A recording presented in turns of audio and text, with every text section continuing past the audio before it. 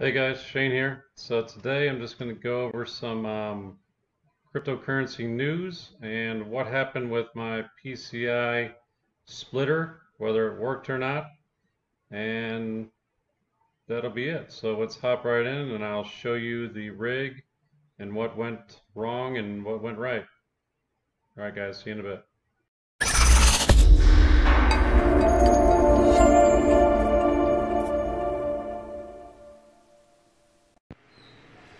Alright, so I got the Express card in. Problem is, I've tried it and here it is. Here's what it looks like. Pretty basic.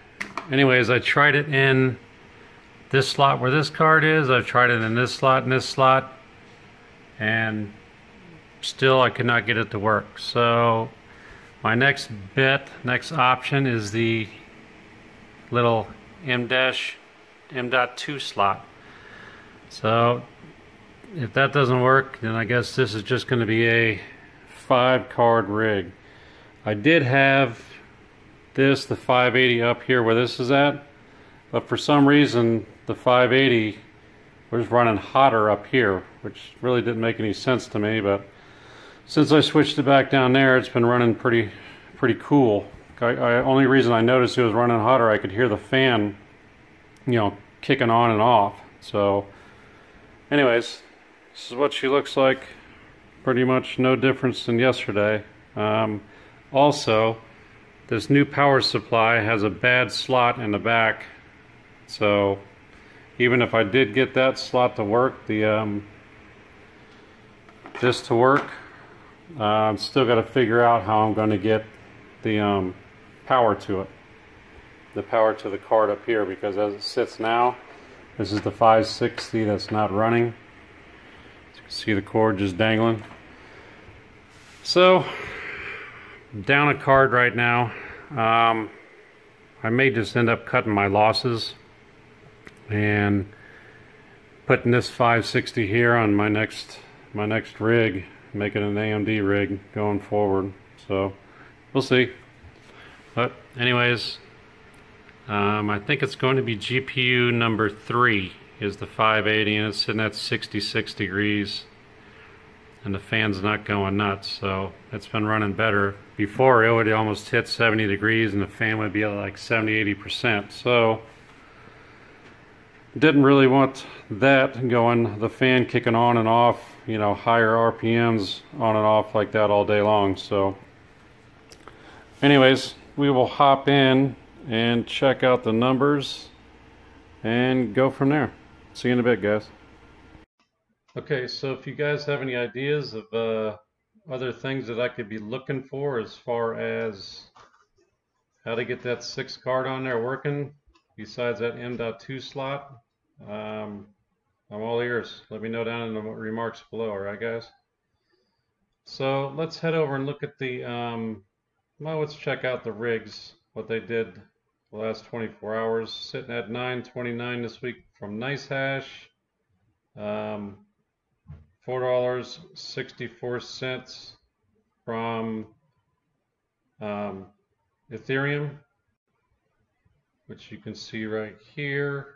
Sitting at $39.40 so far this week. About $8 so far over last week as far as the total value mined.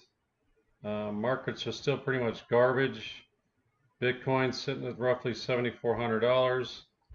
I don't know about you guys, but I'm kind of getting tired of this trading sideways, and I'm hoping something pans out here pretty soon. So Tron news. Tron and Cardano, massive week ahead. The sky's the limit. Tron and Cardano, both Tron and Cardano are having massive weeks this week as updates to both crypto projects are being released to the public. Tron is just a day away from launching its mainnet, and Cardano has just released version 4.2. The market is mostly in the green today following an announcement that the South Korean government has proposed to lift its ban on initial coin offerings, which I'm hoping that's good news. I'm kind of, like I said earlier, I'm grabbing at straws here. I'm hoping something eventually pans out. So just skipping forward, Tron for the year is up 43%, which is pretty good. For the month, though, it's down 25%, and Cardano, unfortunately, is down 72% for the year. So that's got a lot of potential for upside on that. Here's that article on the Korean government. Government committee plans to make ICOs legal again. South Korea's plan to pursue the road to re-legalizing initial coin offerings, local news media reported May 29th, citing government officials.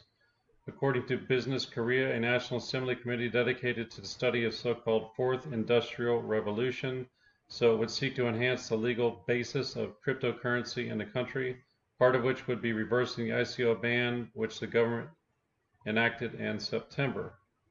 We need to form a task force, including private experts, in order to improve transparency of cryptocurrency trading and establish a healthy trade order.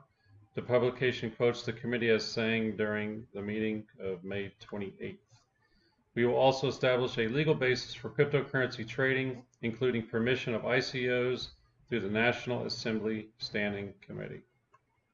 So I'm hoping that's good news for the markets in general, this article, and then I'm hoping this is good news for my holdings, which, as you can see, just from mine, I've got 1,771 Tron, 57 Cardano. I got a lot more Cardano though that I bought myself previously on the exchange.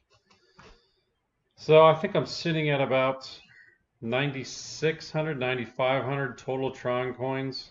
So not quite at 10,000, but right now as Tron is sitting at 6 cents. I can just go ahead and pick up some more for maybe 30, 40 bucks and I'll have 10,000 Tron, which will be good. So, I don't know. I'm hoping everything goes back up and everything's peaches, as they would say, coming towards the end of this year. At least that's my hope. I guess that's it for today, guys. If you guys have any questions or comments or suggestions on the rig and how I can get that 6 card to work, I'd appreciate it. Like I said, I've thought about that M.2 slot, but then I would need to power a riser, and right now I don't have another BGA slot available because the one is bad. So I guess I could power it with the SATA. I don't know. I'd have to look into that. Anyways, guys, if you guys have any suggestions, just put it down below. I'd appreciate it. Be sure to subscribe, hit the notification icon. I'd appreciate it. If you guys like the video, hit the like button. Reminder as well, we have Bitcoin Friday entry video coming in tomorrow where somebody will win another $20. All right? So be on the lookout for that. And with that, guys, I appreciate you guys for watching, and I will see you all tomorrow. Take care. Bye.